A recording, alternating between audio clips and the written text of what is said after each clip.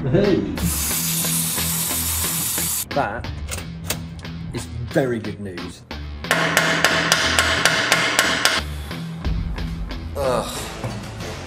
Welcome back to the channel, everyone, and to my 307,000 mile Volvo XC90 that I picked up for £800, including fees, on Copart not so long ago. Now, in the last video on the channel, you'll have seen that I took this car to Volvo for an appraisal and inspection, and the results were, well, hardly surprising, but very bad.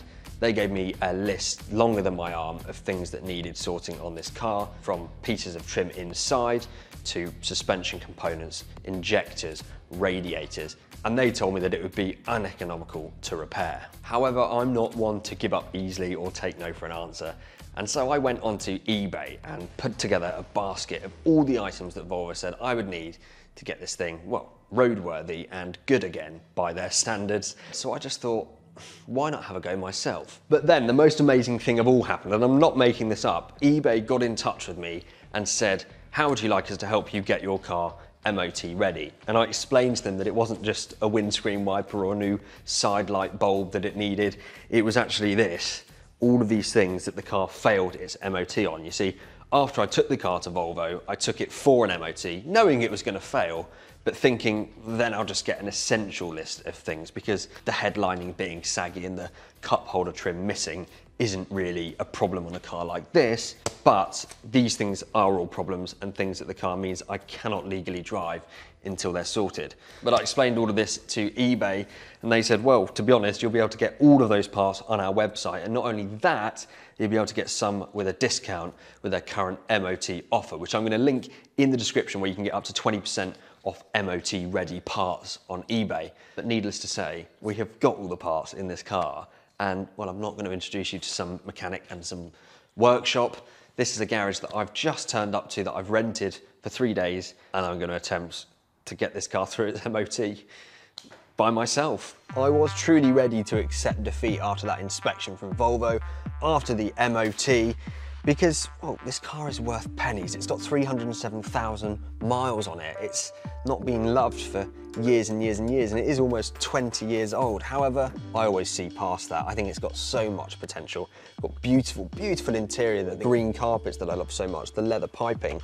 We've even got a fridge, which reminds me, I put a bottle of water in there this morning, which is really nice and cold. And I think there's so much potential for this car, and it would be such a shame to see it go to scrap, because I think essentially that's where it would have ended up. So huge thank you to eBay for helping me save this car, but we've got to do all the work yet, haven't we? So let me show you what's in the back, pretty much everything you can possibly imagine. I guess we should really just get started. If we head to the back of the car then, open up the split folding tailgate, it will reveal a sea of parts. I was not joking at all. Now, the most obvious parts here are wheels. I've actually ordered complete replacement wheels. These are not the ones that are currently on the car. They are the same rare 18-inch BBS style wheels that were only available on the Executive, but essentially it failed the MOT on 2 front tyres, and I figured instead of getting new tyres all round, I should just replace the set of wheels, because not only have these got better tread on and this should be able to get the car through the MOT, I can actually just sell them, or sell the slightly worse set when I'm done with them. And so it's sort of 2 birds in 1 stone. I'm getting better wheels, I'm getting fresher tyres, but I can also sell either this set or the set that's on the car once I'm done with them. So that's wheels. On top there is a radiator. Volvo picked up on that. Now that's not an MOT component, so I'm going to prioritise these in stuff that needs to be done to get through the MOT. From eBay, I also acquired a proper breaker bar. In here is something I'm quite excited about and I've never used before. A proper torque wrench. It's not an electronic one, but it has all the settings on there so that I can torque things up properly later on. We've got an ABS warning lamp, which comes on in the car when we drive it for a few miles, and any warning lamp on an MOT is an instant failure. So there are a number of things that the ABS lamp could be caused by, but I've gone for the cheapest solution, which would be the ABS reluctor rings, I think they are. I've got those, managed to get them from eBay as well, and we're going to be trying to fit those to hopefully resolve the ABS light on the dash. We've then got the near side obligatory mirror, which is the passenger side wing mirror. We all know that's absolutely buggered. So I've got a replacement. It's a power fold one as well. So it should just go straight on and work. We've got a defect for the passenger side front lower suspension arm. We're going to be replacing that. Actually, we're going to be replacing both sides because you might as well. I've also ordered front anti-roll bars for both sides and ball joints. I think a few of those things were picked up on the Volvo inspection. But as we're under there, as we've rented this ramp, let's just get it all done. And the last repair immediately major defect is the exhaust emissions exceed manufacturer specified limit. Now, this is a bit of a tricky one, although Volvo did tell me that the injector was leaking. So that can obviously wreak havoc with the emissions if the injectors are dirty or not working properly. So I'm going to replace injector number 4 if I can. And then I've got some Red X diesel solution. Again, all came from eBay. And I'm going to run through the fuel tank. We'll probably have to go and fill it up and then give it a blast on the motorway, pretty much on the way to the MOT centre. And hopefully that will solve that problem. So they're the essentials list of things to get done. We've also got some new number plates and some new lamps for the back, just to go through the advisories as well. But we're going to be focusing firstly on the suspension bits. They're the things that terrify me the most. I have no idea what I'm doing. If any of you have been watching this channel for a while, this is going to be quite a big deal. Me actually getting my hands properly dirty by myself. It's going to be a massive learning curve. I hope it pays off. So now that we're getting all of the parts out of the XC90, it's a great time to reiterate that everything here has come from eBay. And not only that, I was able to save 20% on one of the most expensive components, which was the control arms, thanks to their MOT offer, which goes until the 30th of September. You'll be completely surprised at what they sell. They have millions of parts and accessories from brands you can trust. People are often unaware that you can get tyres and number plates on eBay too. So definitely make sure to head to eBay UK for all of your MOT parts and accessories needs. And remember, you can get 20% off until the 30th of September. This in here then, I'll tell you, this was an absolute pain to find. Hidden away in the very crevices of the car, the locking wheel nut for these wheels. I've ordered new wheel nuts, lug nuts for the wheels when I put them back on, because I hate locking wheel nuts. The amount of times I've had issues, finding them but then using them, you know, I don't need them. And also, these are pretty redundant nowadays. Thieves today just steal the whole car. So anyway, we're going to switch these out for normal lug nuts. But before that, we do need to use this locking wheel nut to get these wheels off.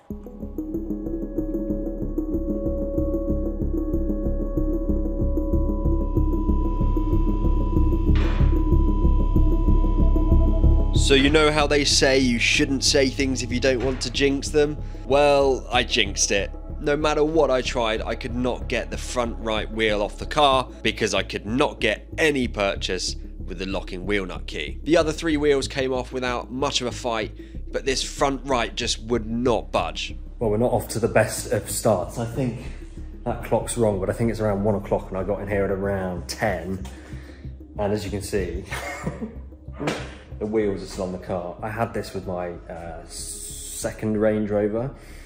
The locking wheel nut key, or the actual nut itself on this front right, it's just not working. I've managed to get all the other locking wheel nuts out, but this one, it's just spindling on. I think someone's completely threaded this nut before, but we're gonna try, I'm gonna try hammering it and doing anything just to get it off, because I've got new lug nuts coming. Don't really care about these wheels. Certainly this front right is absolutely buggered, so I'll be using one of the newer ones. So I'm just going to do anything now to get this wheel off so that we can, well, properly get started on the suspension stuff, but also we're going to need to replace this tyre, so just classic.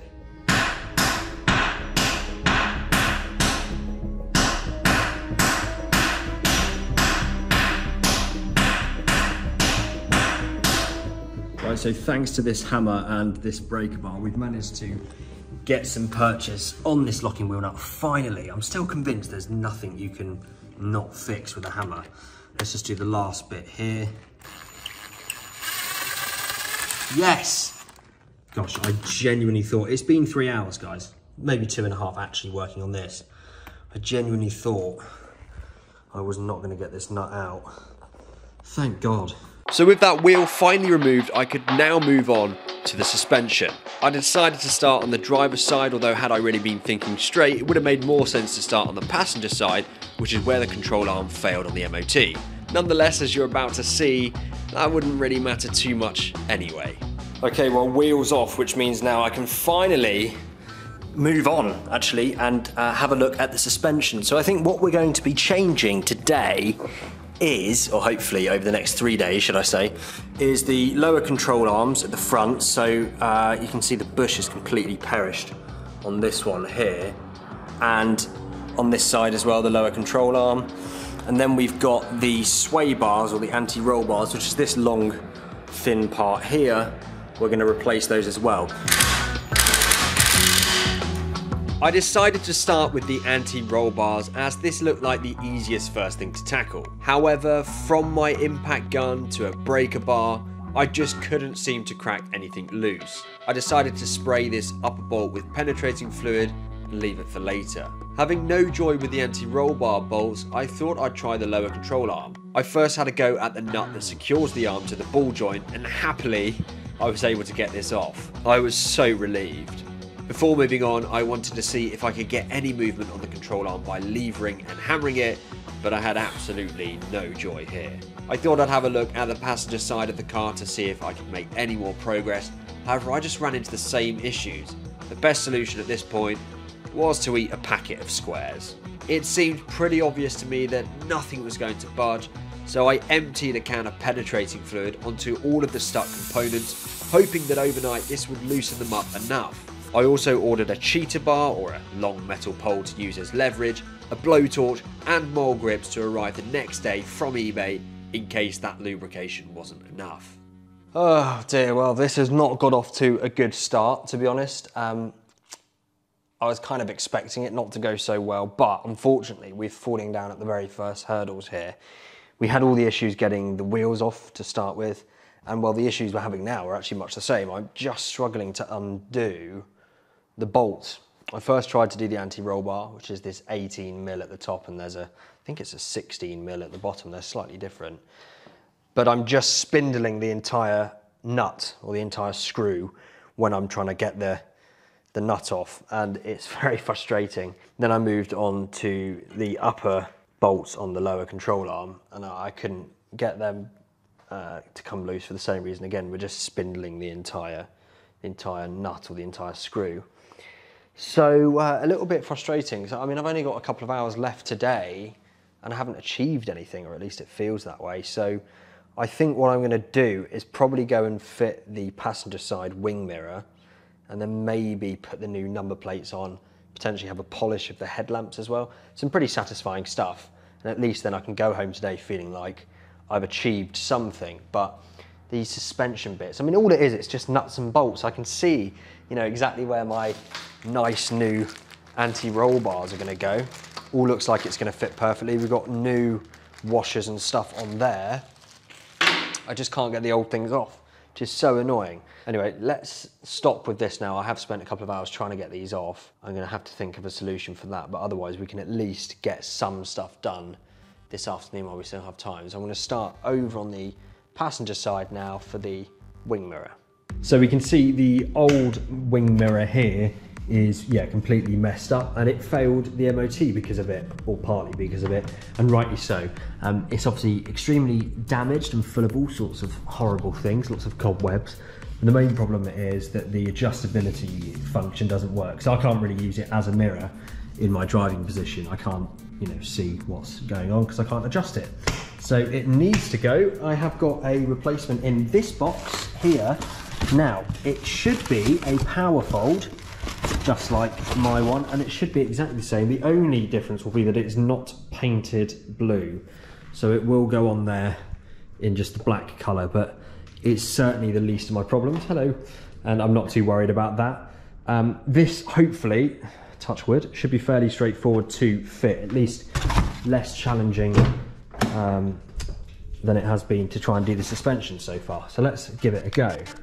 I first decided to disconnect the battery at the back of the car, as this job would involve slightly removing the door card and I wouldn't want to upset any airbags or anything like that. This is super simple. It's 3 13mm nuts to remove this silver tray, then there's a plastic cover, and then 2 10mm to loosen the battery terminals themselves before taking the negative cable off first, putting it somewhere where it can't really move, and doing the same with the positive. So to get the door card off in order so that you can access the plug for the wing mirror, you first got to prise off the silver grab handle in the middle of the door. I did this with a metal tool, but you really should use a plastic trim remover, and then inside there's 2 T25 bolts that you need to unscrew. Once you've done this, it's just a case of prising a little bit more between the door card and the door itself and popping out the plastic holders. Okay, so the door card is loose. We pulled off the silver handle here to reveal a couple of T25 screws, which are out, and then this just slips down enough for us to reveal this connector, this green connector, which is going to pull out. I'll have to do it with 2 hands, and that is the power to the mirror. And then I think this is just a 13mm nut. We'll find out actually. Yes, that's 13mm. And we'll take this off, and then we'll be able to get the wing mirror off itself. And there we have the old horrible wing mirror. It's a shame I can't save this painted casing, because that's part of what is completely damaged. But from what I've got here and to what I've got here as the replacement, the connectors and everything look the same. So let's go ahead and do the reverse of what we've just done. Put this new one in, I'll reconnect the battery, and we'll see if it works.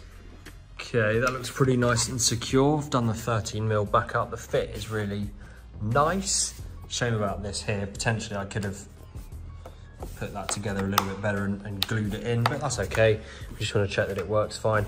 Anyway, so that is nice and secure. So now what we need to do is plug this connector in. Should be nice and easy. Let's just click that. There we go. Now I'll reconnect the battery in the back of the car over here and see if it works. Let's have a look, shall we? Right, so battery reconnected. Let's see if we use this control here. Yes! That's brilliant. Fantastic. I'm actually dead chuffed about that. We've done something today. And the power fold button, let's press that. Great. It's a little bit slow, but it does work. In and out. Perfect. That is very good news. That is all working perfectly. And that took me no more than 15 minutes, probably including disconnecting and reconnecting the battery. So that is a job very well done. I wish the suspension was that easy to unbolt and bolt on everything. Okay, let's put this back together now. Well, it's the end of day one now, and it hasn't been a complete disaster, but it also hasn't been a roaring success. Managed to do the passenger wing mirror, which is one MOT item that we can tick off the list, but I'm still stuck on all the suspension components. I was worried about fitting them, but I've actually struggled with even getting the old bits off. So what I've done is I've taken apart what I can, which is not much. I think I've managed to do one lower bolt, and I've just sprayed the heck out of it with penetrating fluid. And so hopefully overnight that will help a little bit, and we'll come back and look at it tomorrow. But there's a few other things we've got to do. Needs number plates. I've got a new radiator. I've got an injector, so we need to have a look at all of that stuff. And I can't remember everything else, but we'll tackle it again tomorrow. For you guys, that's going to be right about now. Except it's not. In the interest of keeping these videos short enough to enjoy your dinner with, I've decided to split it up into parts. And so you'll be seeing the progress we make in episode 2 in not so very long at all. Let me say a massive thank you to eBay for sponsoring this video. Genuinely, without them, I wouldn't be doing this. It would not be possible. They have supported the channel in such a way that hopefully it means we'll be able to save this car and in a few days' time take it for an MOT and it can get through with flying colours. But we'll have to see, and you'll have to wait and see until the next episode to see if that's going to be possible. So if you've got an MOT that's imminently coming up, head to eBay UK for all your MOT parts and accessory needs and get yourself 20% off until the 30th of September. Thank you so much for watching. If you're not subscribed and you're enjoying the content, make sure to subscribe now, like the video if you enjoyed it, and we'll see you in the next one very, very soon.